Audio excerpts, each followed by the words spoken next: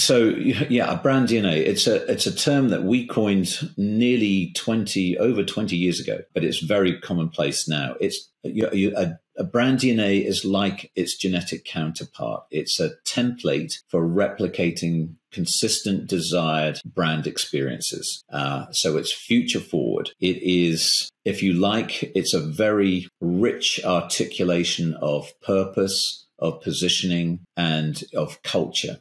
It's a different and more compelling way of expressing vision, mission, and value statements.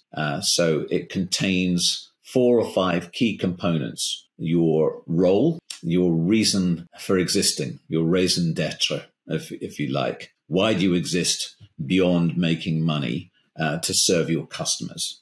It contains beliefs, what you firmly believe in, what you stand for, which ultimately defines what a strong brand is, and also what you stand against so that you know what you're not. The heart of your DNA is your promise, and your promise is your overarching commitment to your stakeholders. And by stakeholders, I mean it can be customers if you're selling a product, but it doesn't necessarily mean that. It could be your employees, it could be strategic partners, it could be anyone who has a vested interest in your brand, because that brand is their brand too. So your promise is that overarching commitment, and it needs to be relevant. It needs to be compelling. It needs to be differentiating, and it needs to be, above all, credible. You have to deliver against it.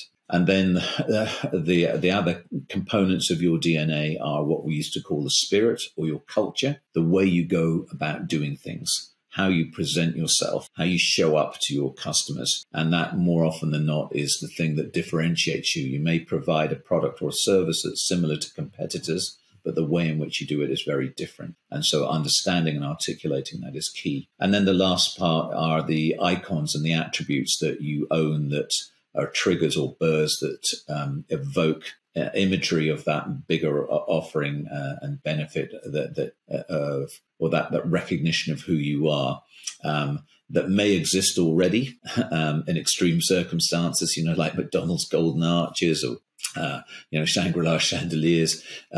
But more often than not, in smaller and startup companies, they're hidden, and they may be just things that you haven't recognized yet that are repeated or that people know for you. It could be a favorite dish if you were a restaurant.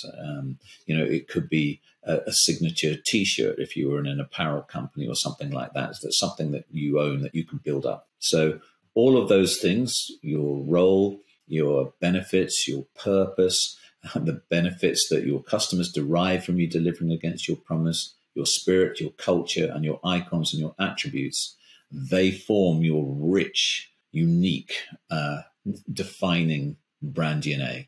And I like to think of those ingredients gathered in this kind of magic blue velvet bag with a gold thread tied over it, and they end up being cementing and becoming your true north, your guiding star that guides everything that your organization does and everything your organization says.